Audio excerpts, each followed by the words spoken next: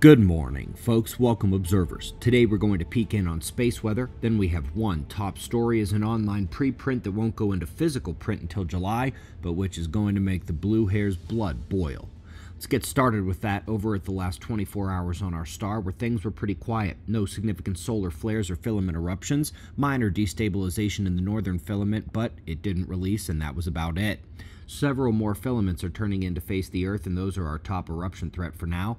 This is because the sunspots are underdeveloped. We have several active regions of development, but none have reached critical magnetic power or size. We're watching them for growth as well. Now, let's move to the top science news of the day. Outstanding paper on geomagnetic excursions and reversals, pole shifts, both rapid and long chron events, with beryllium records of the events and other environmental proxies. And they find very clear correlations between magnetic pole shifts and major climate events like we're having right now. The paper doesn't say why or how that works, but the volume of other studies we've covered does. Pole shifts amplify particle-driven ozone destruction. They allow for auroral heating to more easily spread equatorward in traveling waves that trigger the global electric circuit, and they allow for cosmic ray high cloud amplification, which traps heat. It's like the entire solar forcing slice of the discussion on display in the most extreme scenario, a pole shift, handcuffed together in this major release that comes out in print this summer. Folks, this is really what it's all about, and if I've timed this right, the documentary on the pole shift, sponsored by goldobservers.com, which Earth is in the process of starting right now, is coming out later this year when significant solar, geophysical, and research events are going to come to light.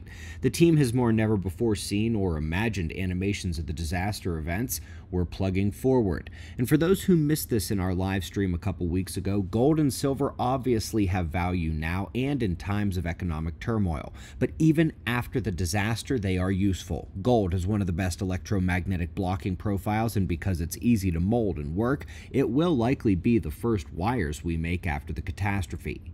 Silver is antimicrobial, and that microparticle ionic release is triggered by touching blood, plasma, skin, oil, or any bodily fluid. That could save lives.